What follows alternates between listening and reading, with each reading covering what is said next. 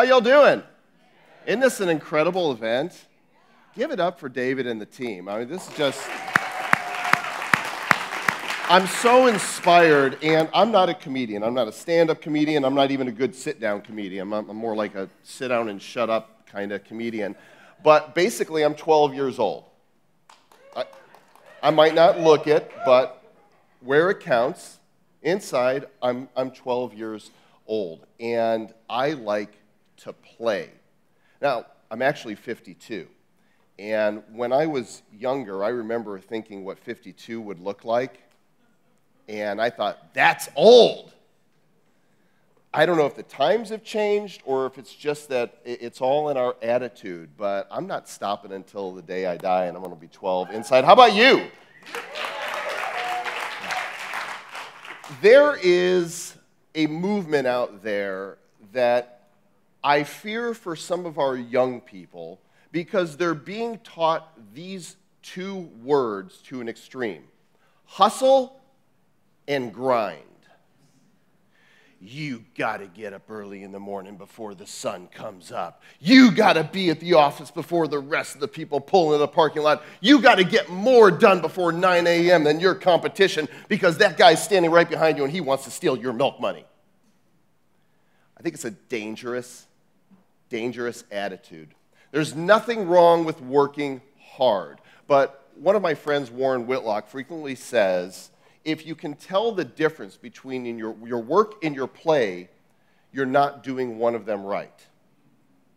And so I like to obliterate this whole hustle and grind mentality in the way that I work, because everything I do ties into how I choose to play. And in order to minimize the amount of time you have to listen to me, I've got some videos that I want to show you today. Let's go ahead and put up on the screen, please. If you need to clear a room fast, or just make someone laugh, iFart for the iPhone may be just what you're looking for. Select any of the sounds. Click the fart now button. And if you want to embarrass, say the crap out of someone, you can do that too. With a sneak attack, set your timer, place it next to your victim, and walk away. And after the timer goes off, it'll play the sound that you select. Worried about someone using your phone without your permission? Don't be. With a security fart, there's a 5-second timer. You walk away, if someone picks up your phone, they'll hear your sound. There may be other fart apps out there, but with new features like Sound Recorder, Fart a Friend, and many more,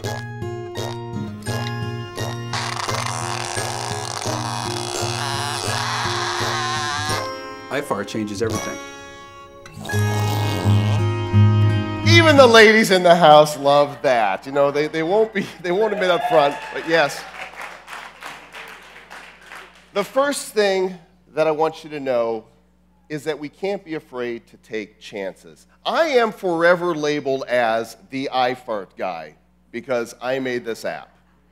I think that's pretty funny. And people want to know, is my mom proud of me? And yes, she very much is. For those of you that don't know, this app was pretty explosive. Pun one. Thank you.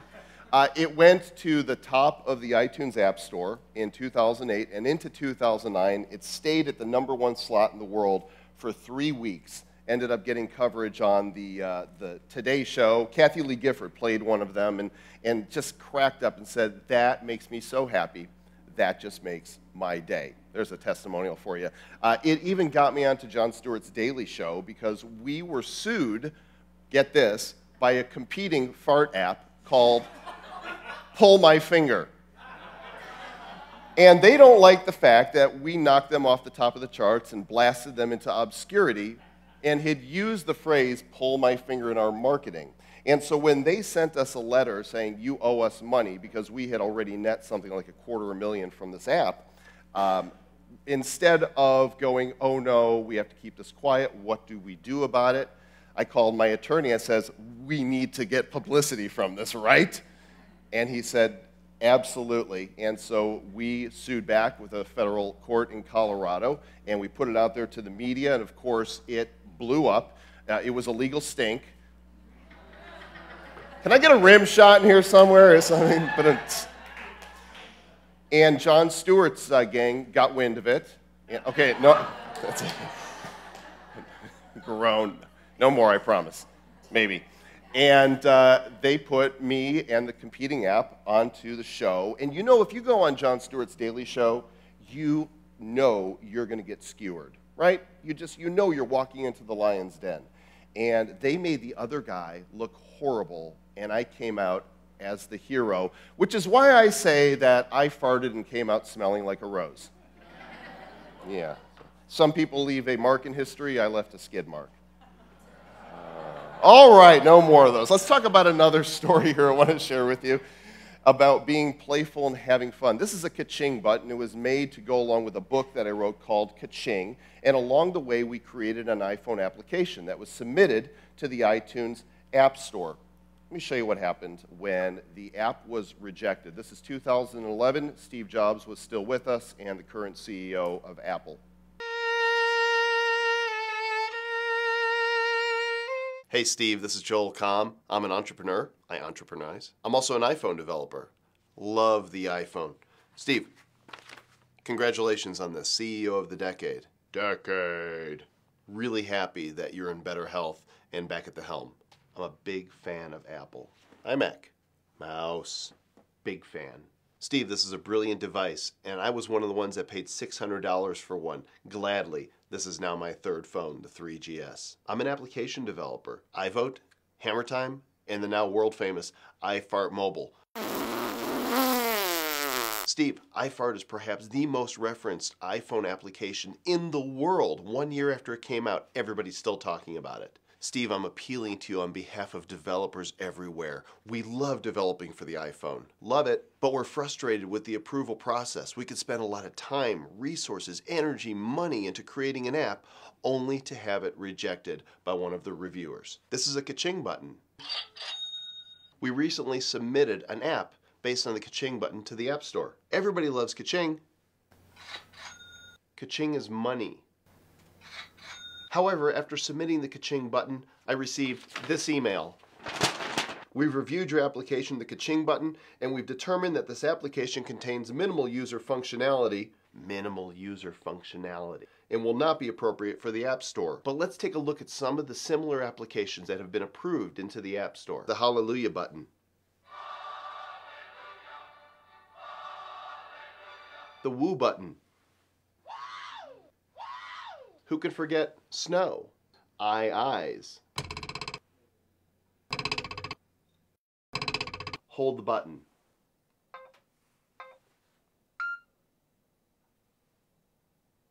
And then, of course, there's the infamous knock on wood. So we sent an appeal in and received the reply. As was stated previously, we've reviewed your application, the ka-ching button, and have determined that the application contains minimal user functionality and will not be appropriate for the App Store. Not appropriate. Hello? Anybody home? Steve, I only have one thing to say. Objection. And with over 100,000 apps in the App Store, many have very little user functionality, but the ka-ching button has at least that of some of the apps that I've shown you.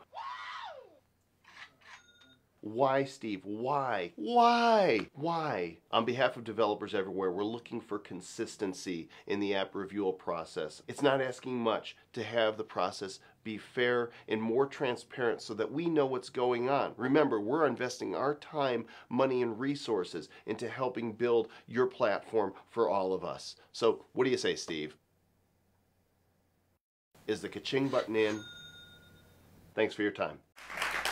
Humor is a great way to overcome obstacles. A lot of people, when they would encounter a rejection from Apple, go, oh, well, they won't accept it. What do we do now? I created this short video, did it in an afternoon, edited it together, put a press release off to TechCrunch saying that Apple was not being fair in terms of telling us what is going to be approved and what won't be. TechCrunch picked it up, Mashable picked it up, got all over the news. Video got something like 50,000 views that week. And you want to know what happened?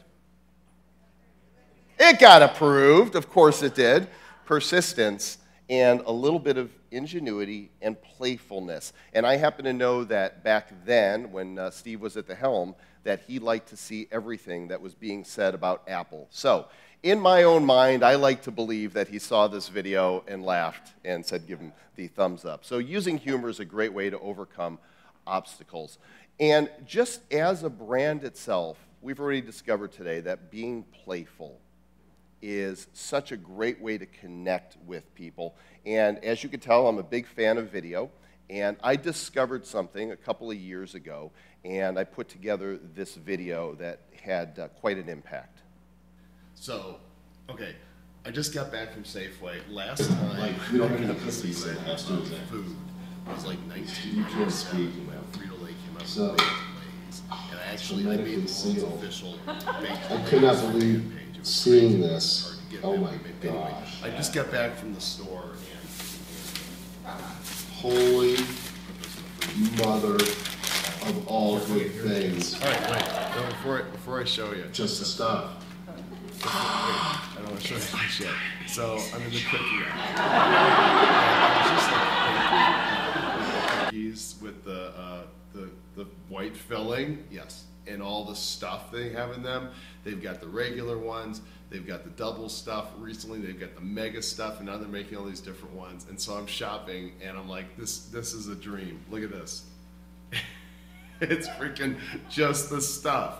So I haven't even opened this up yet. I don't even know how much sugar is in this, but it's like actually a jar of the freaking stuff. And I don't know what to put it on. So I'm just gonna, like, we don't have any cookies in the house, do we, Zach? No, you can't speak, you know. So, it's hermetically sealed. I could not believe seeing this. Oh my gosh. Holy mother of all good things. Just the stuff. It's like diabetes in a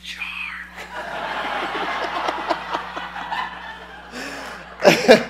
My son stole the show, Zach. You know, he whispers, it's like diabetes in a jar. When I posted this video of this jar that I found, people went to their grocer and said, I got to have just the stuff. And their grocer said, what? Just the stuff. Well, what I didn't tell you is that I posted this video on April 1st. There is no stuff, although there should be. I wrote to Nabisco, I said, why is there not stuff here? And people actually went to the store to try to get this. Bless you. How does this help my business? It's all personal branding. It's letting people know this is who I am. This is what I'm all about. And playfulness and humor attract people. People want to laugh so desperately. There's so much crap happening out there in the world. And, you know, if you read the news or, you know, read the papers or watch the news, let's turn it off, okay? Here's my soapbox moment. Just turn that stuff off because they are there to sell us fear so that we buy toilet paper and toothpaste. I think you all understand how to go to the store and get that without being afraid. And honestly, if we just fill ourselves with things that are positive and helpful and good and fun, we have a better attitude ourselves. And I refuse to let the stuff the world foists on me to bring me down. I'm going to stay 12 and have a good time. Thank you so much.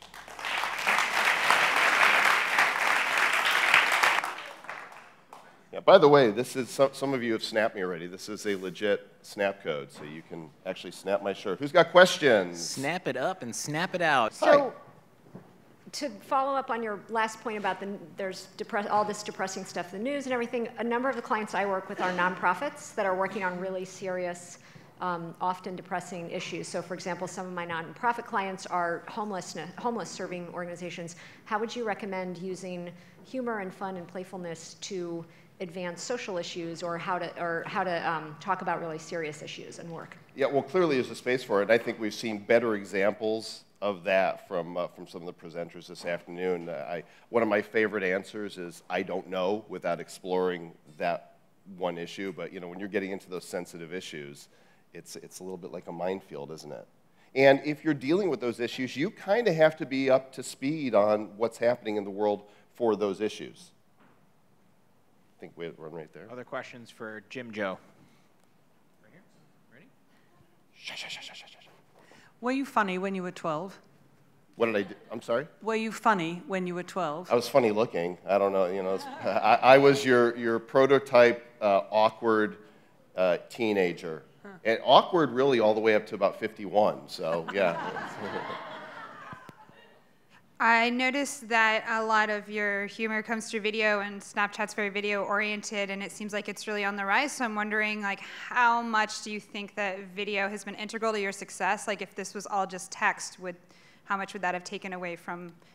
Great question. I've been actually building sites online since '95 and wasn't known as a personality until 2005. But prior to that, I had sold a site to Yahoo and done licensing deals. So even then, the site I sold to Yahoo was a game site that became Yahoo Games. So even in that, my love for games drove my business, which turned into something that was quite profitable. But live video, for those of you that around that question, is it. Live video is the most important thing to happen in social media since we got our iPhones, our smartphones. It's a big deal. Do we have time for one more? Yes. Do you have any tips on how to actively cultivate a mindset of being more young and playful? How to cultivate a mindset of being more fun and playful. What makes you happy? What do you like to do? Do more of that. This whole mentality of, you know, many of us grew up with you go to college and you get your degree and you become a professional and then this is the job you work and you work it until you retire. Shoot me now! That never worked for me. I did go to college, although I don't remember much of it. And I did get a degree, though I've never used it. Sorry, Mom and Dad, never have.